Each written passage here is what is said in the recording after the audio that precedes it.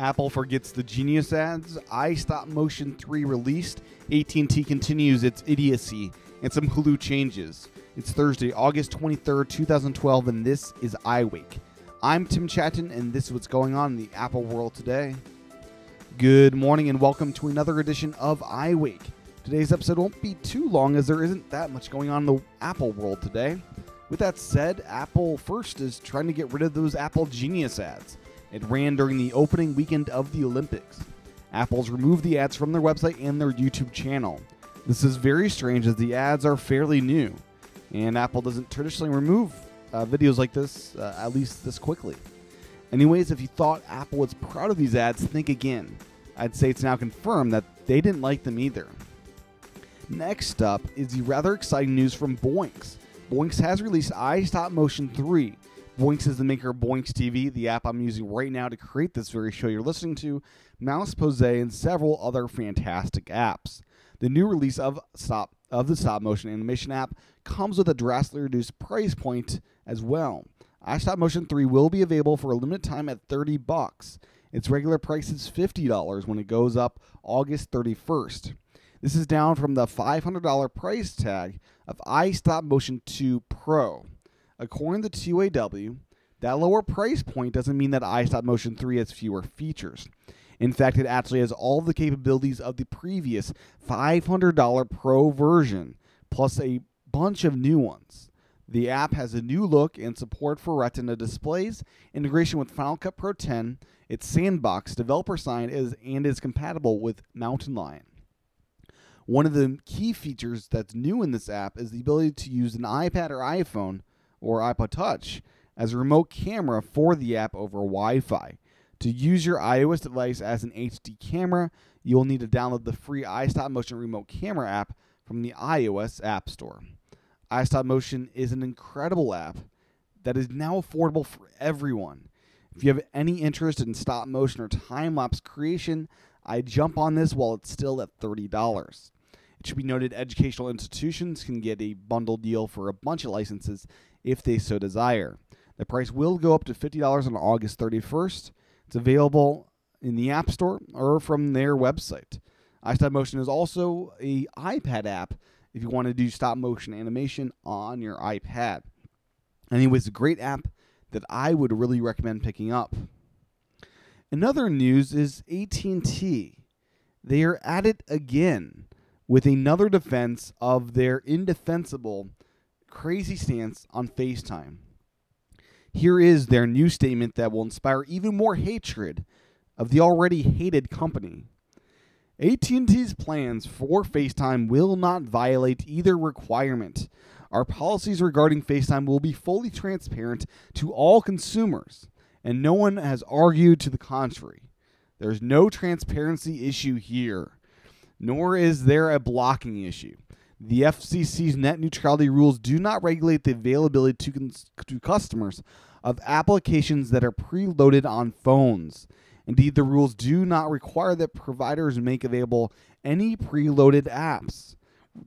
Rather, they require whether customers are able to download apps that compete with our voice and telephony service. AT&T does not restrict customers from downloading any such lawful applications, and there are several video and chat apps available in the various app stores serving particular operating systems. So there you go. Enough is enough here, AT&T. You are on the side of a losing argument that makes customers want to throw pitchforks at you. Now, if only Apple released an App Store version of FaceTime, we'd all have a way around AT&T's argument here. Anyways, another day in the FaceTime battle. We are now a month away from iOS 6's release, when this will really be a problem. Next up is one nice thing coming in OS 10.8.1, and that is battery life. Many people have noted that Mountain Lion sucks with battery life. I have noted a similar thing. According to one developer, until I installed 10.8.1 on my MacBook, I was showing 4 hours and 5 minutes after a full charge. After installing 10.8.1, it's showing over 8 hours. So it seems that the next update will be a radical one for battery life. This is great news for me as my MacBook Air has around a 2-hour battery life now. So it'll get around 4 after this change, hopefully.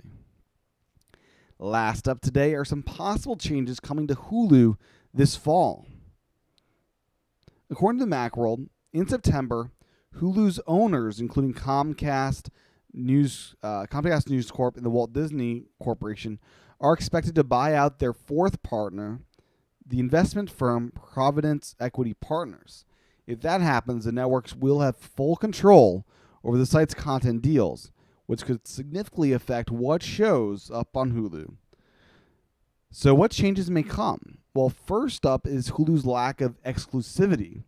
Macworld explains by saying, the latest episode from shows on ABC and Fox would no longer be required to show up on Hulu first before filtering out to other third-party sites. Instead, popular shows such as Modern Family and Glee could show up early on other free video streaming services that cut deals with the networks. Fox currently allows only subscribers to Cable One, Dish, and Verizon to view Fox content on Hulu the day after the initial broadcast. Other Hulu users typically get access to new TV episodes 8 days following its first airing. So killing exclusivity could make it easier to find content the day after its initial release beyond just Hulu. And this could be a good thing for users like me and you. So first thing's a good thing. The other things might not be so good. Next up is we may have a change in lack of parity between sites.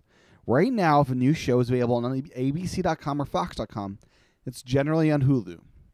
But that may not be the case if a new content licensing rights are hammered out. The two networks apparently want to be able to hold back content from Hulu to differentiate it from the other sites. If this is true, there would be less of a reason to actually use Hulu. And finally, Fox wants even more ads. Fox apparently wants to boost the number of ads in a video to as many as 4 per commercial break instead of 1. It is unclear if every network would follow suit or not. Either way, both good and bad changes are coming to Hulu if this buyout does happen. Now, if only Hulu Plus would offer the same content available on the free Hulu, we'd be in business. Anyways, that's what's going on in the Apple world today. I guess I lied about it being a short show, as the stories we did have were rather meaty. You can find the show notes at iWakePodcast.com. I also do videos over at YouTube.com/TChaten. And finally, if you'd like to access the script as well as bonus content, head on over to iWakePodcast.com/again. That's where you'll find all the info you need about iWake Again, which I do shows every Saturday for that one. Thanks for watching or listening. I'll be back for another episode of iWake tomorrow. Have a great week. Have a great evening. Talk to everyone again real soon.